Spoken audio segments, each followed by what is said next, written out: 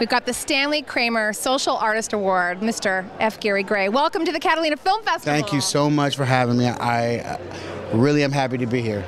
So you've got some, pretty important people ahead of you. Sharon Stone, William H. Macy, and now you, third annual to receive this award. What does it mean to you, a Social Artist Award? It means a lot because as an artist, you really don't think about those things when you're creating. And when you wake up one day and you get a phone call and you are in the company of artists, such artists as, William H. Macy and Sharon Stone and Stanley Kramer, who, if you look at his movies in the context of the time that he was making them, he was really courageous. And I don't consider myself that courageous, but I would say that it's cool to be in that company. Yeah. It's great to be in that company. Pretty special. It's more than special, and I can't articulate how I feel about the response to the movie, how I, feel about. It's insane, by the way. It's crazy. Yeah, it's crazy. Let's stop for a second. Yeah. Okay, we're gonna stop. We're stopping. Okay. It's crazy. Mm-hmm. The movie, around the world, is performing in ways that I just got the goosebumps. Seriously. Yeah. It was overwhelming.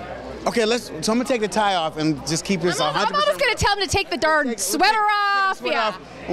For real, it was overwhelming. For the first week after the movie was released, I couldn't even go outside. It was that overwhelming. Really? The response was crazy. We did not expect it. We knew that, NWA is really, really obviously special and important and they made history. But right now,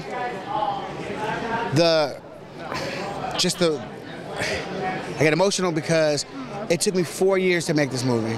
4 years. And why did the journey take so long? Because you have to have a lot of courage to make this movie, and not on my part because it's pretty obvious I do the movie because it's my life. It's partially my life, but for a studio to stand up, Donna Langley, Universal, to stand up, put the money behind it, put the resources and the marketing. They marketed this movie like it was X-Men or like a Marvel movie. I just got the chills again. Right, and now it's breaking records in ways that we never expected it, and so. That whole movement affected people. I mean, people that you don't even think it affected. People my age were like, they wanted to go on opening day. Like it affected us at that time. That whole movement. I have 80-year-old women from Minnesota saying, "I saw your movie twice." And I didn't know what to expect because I didn't listen to that music. But I was touched and I was moved. And when you have Oprah tweet, "Now I understand," or "It's powerful," or she tweeted something to the effect that I've learned something.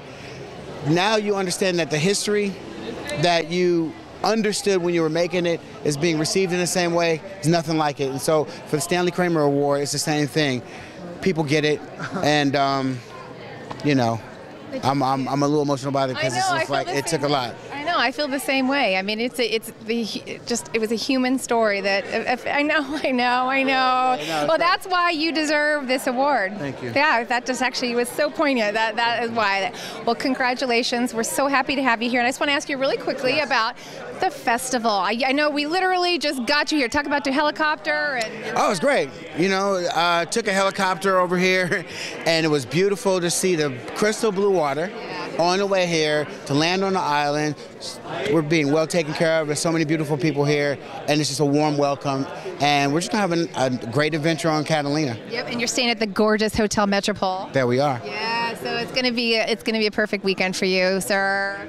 Congratulations. Thank you. Okay, we'll wave goodbye to our. Woohoo! Take care.